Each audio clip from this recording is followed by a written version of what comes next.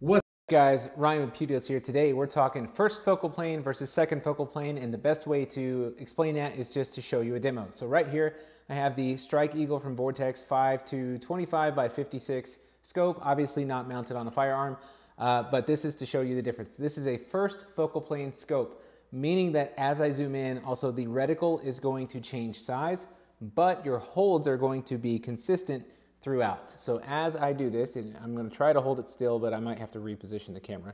So as I'm zooming in here, you can see, hold still, Ryan. You can see that reticle growing. Gosh, this is hard to do. You can see the reticle growing as I zoom all the way up to 25 power.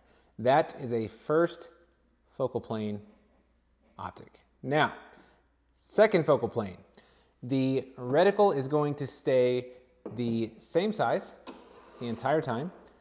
I'm going to have to move my camera up just a little bit. Maybe I need to go down a little bit. There we go. All right, so let me adjust this a little bit. So the reticle is going, I'll even turn on the illumination here so it's a little easier for you guys to see. Let me adjust that. I want to make it, it's got to be perfect, man. Let's see if we scoot up a little bit. How are we looking? We're looking good. All right, good enough for YouTube. So this is second focal plane. So as you can see, it's almost like a red dot. This is the Vortex Strike Eagle 1 to 8 by 24. So looking through it, it's non-magnified right now on 1x. And then as I start to increase the magnification, you will notice that reticle does not, come on, stay still. I'm able to zoom in, which is totally screwing up on the camera. But the reticle itself, if you look at it, the reticle is not changing. And that's the point I'm trying to get across to you.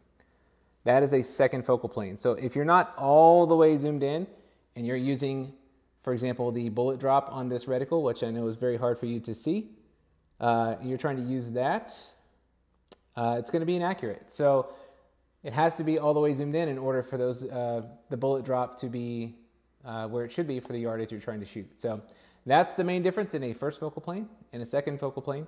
Very crappily explained on my bench.